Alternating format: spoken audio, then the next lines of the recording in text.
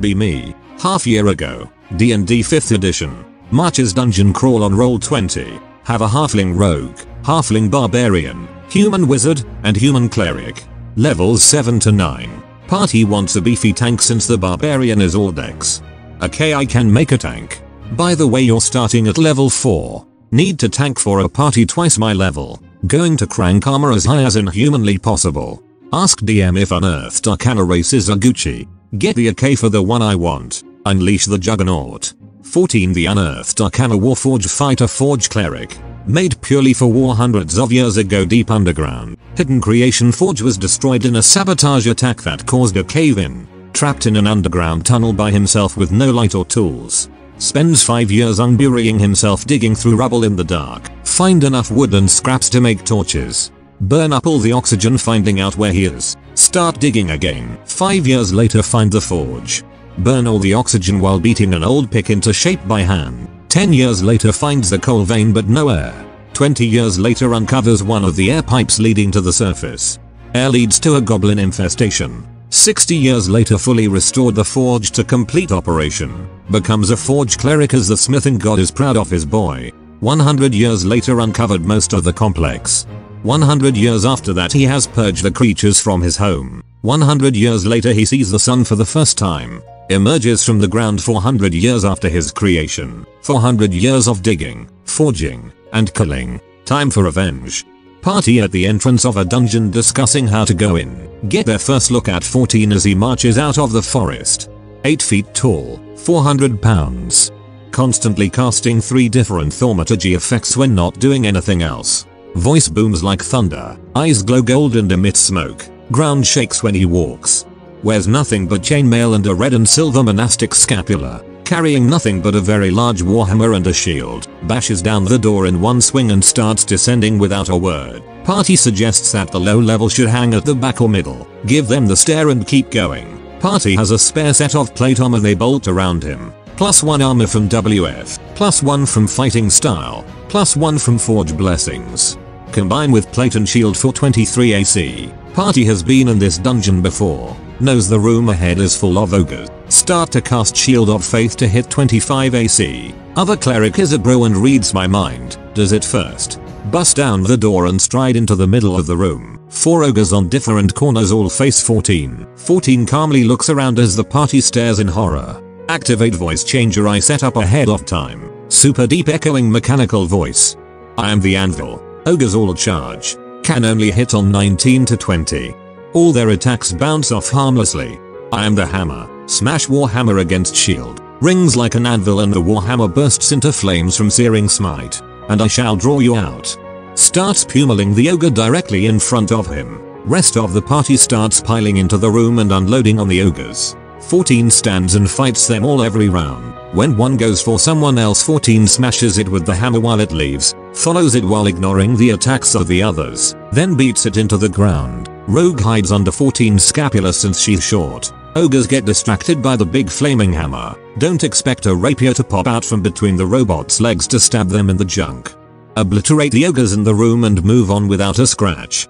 Further in the dungeon, few more minor scuffle. Rogue keeps getting sneak attacks and refuses to come out from under 14's scapula. It's like mount rules but the mount is on top. Keep correcting her on terminology but she keeps referring to it as a dress or skirt. Barbarian keeps making fun of 14 for having the rogue between his legs.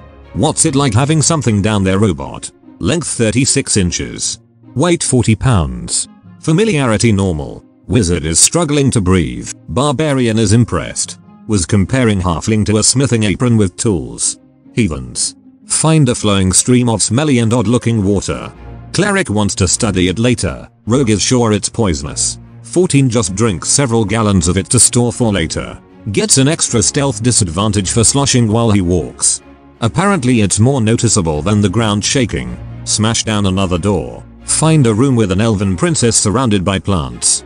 Wounded and has been trapped for who knows how long. 14 spent nearly half a millennia stuck underground. Don't need a nose to smell this BS. Fuel my fire. Burning hands the room. Plants all turn into mushrooms. Elf turns into hideous mushroom monster.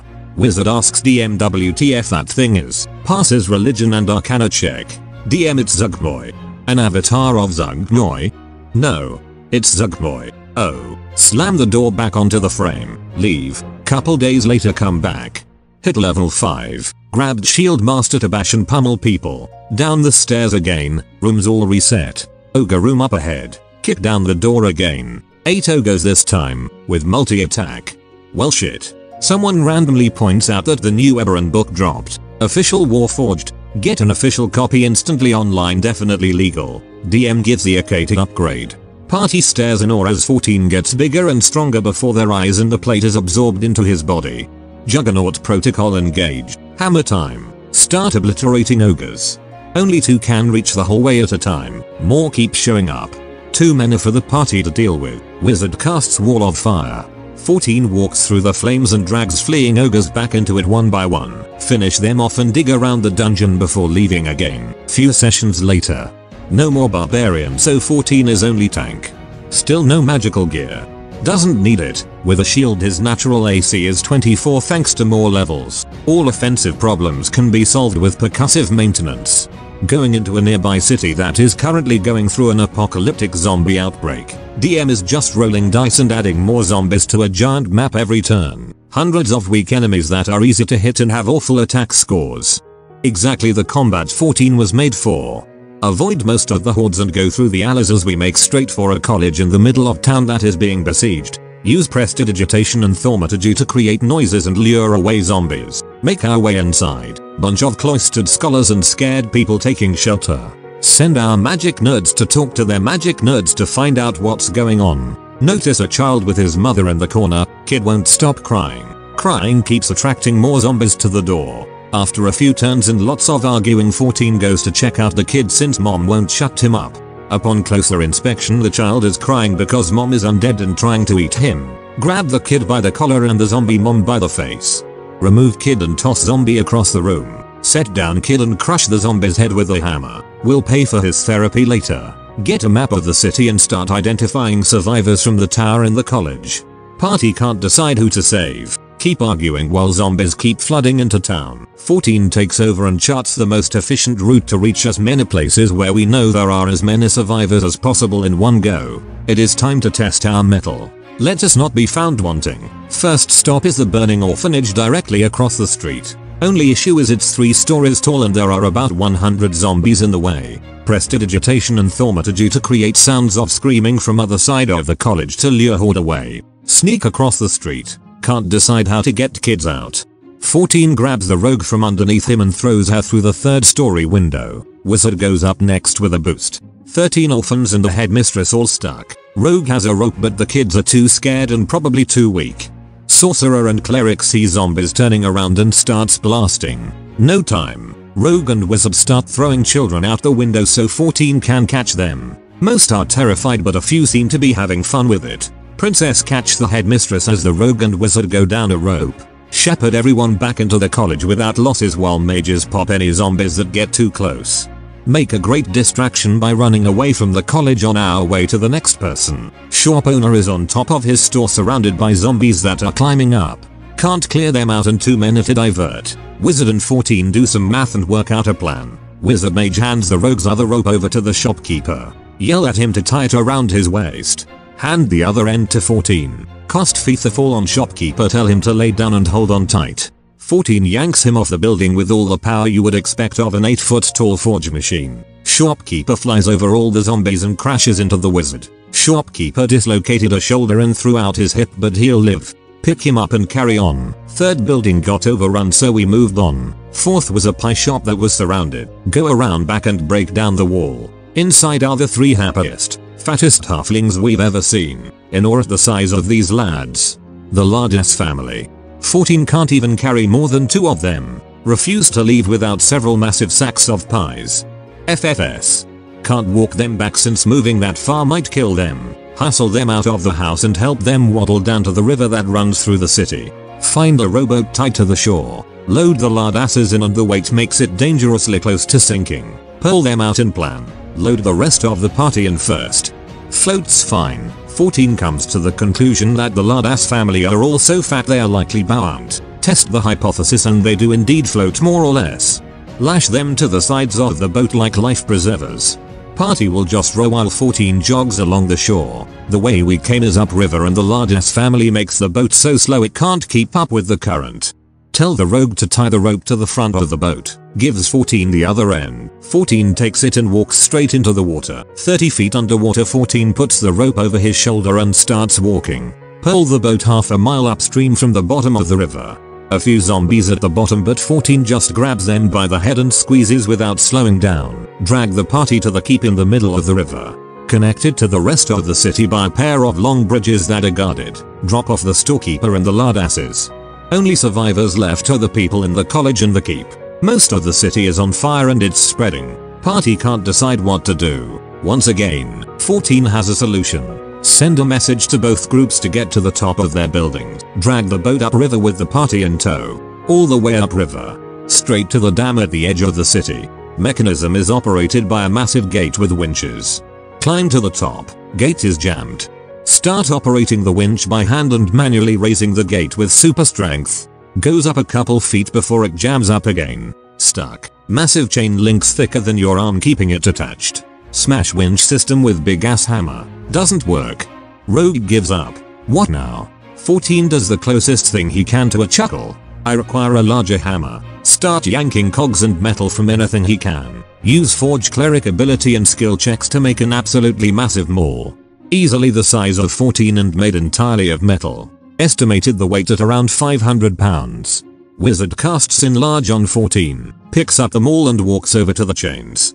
Casts heat metal on one of the links. Waits until it turns a nice orange glow. Smash it to bits. Half the damn gate loses its support and is off the ground enough to start falling. Other chain is still holding on barely. Shatter its chain with the hammer. Gate drops as the water behind it surges. Ripped out of place as the river floods into the city. Waters wash through and start destroying houses and sweeping away undead. Only buildings to survive are large stone ones like the keep and college. Still thousands of undead milling about outside the city, but it's a start. As the party levels up, 14 takes his next level in cleric and his massive maul starts to glow red in his hands. Steam forms where he stands as the heat evaporates the water around him. DM rules it as a small fog cloud that does damage from the burning to anything near him. Won't have any more free days with everyone's schedule. Party has to keep moving, but 14 stays behind to finish the job. Terry goodbyes as the party goes to find the source of the undead. For weeks the survivors in the city watch as a cloud of fog slowly descends on the streets. All they can hear is the moaning of undead, occasional cracks of shattering bone, and a constant quiet hiss in the distance. Some claimed to see flashes of orange light like lightning when they heard the shattering bones or pounding of metal. Others said there were newly burned and mangled corpses floating downstream. Still others swore they could see a pair of glowing golden lights when the fog was thicker and the air grew hot. Rumors spread of a guardian spirit that boiled away the taint in the water and protected those who went foraging for food. Eventually the fog lifted and the survivors were left with an empty city. Small dams ran across nearly every street, redirecting water to drain most of the districts. Undead were gone, bodies piling in great mounds downriver. No sign of their guardian anywhere. A few weeks later a series of villages reported an odd bubbling in the middle of their stream. A steady wake of boiling water and steam. All of them said it never stopped going upstream. Shrines were built to honor the elusive savior. The forge in the fog. The machine of the mist. The steam engine. Is it just me or does Felix have a bit of a fetish for tank builds? I think this is the third one we've done now. Or wait, no, actually, no, he does like clerics as well. We've done a few clerics. Like, you know, if you count in, remember that fat monk? Can't remember the name of him now. He was quite good. I really enjoyed him. But no, if you haven't noticed, I'm a massive fan of Felix. And I'm just sad to see that, you know, we've almost finished all of his stories. And yeah, I've been doing them quite a lot over the past couple months. But I just can't help myself. I just really enjoy his stuff, and I think it's really good, and it'd be a shame not to help share his stories about, you know, for more people to get to enjoy them and read them, and, you know, like, I just really enjoy them. But look, no, enough of me gushing, enough of that. Let us know what you thought about this story. I really enjoyed this one, and the idea of 14 becoming this almost mythical being that helps clean up the zombie infestation, and, like, you know, he's like a walking robot and no one would really know what he is. So like, you know, you can imagine the amount of like urban legends that would be built up around him. I don't know, I just really enjoy that. That's my type of shit. What can I say? But look, let us know what you thought down below, and I'll see you in the near future. So I've recently moved Neckbeardia merch over to Teesprings and have a few new designs. Listings are below the video and in the description. So I am an affiliate of NordVPN. If you have been thinking of getting a VPN with everything going on at the minute, NordVPN is offering 75% off a 3-year plan. I have been using Nord myself for a few years now because it helps support a lot of the people I like to watch on YouTube, and I think it's pretty cool they have let me become an affiliate. So check out nordvpn.org/Neckbeardia and use coupon code Neckbeardia for 75% off while the offer is on. Just stop! Just stop it! Stop! No! Just stop it! It's time to stop! It's time to stop, okay? No more! Where the fuck are your parents? Who are your parents? I'm gonna call Child Protective Services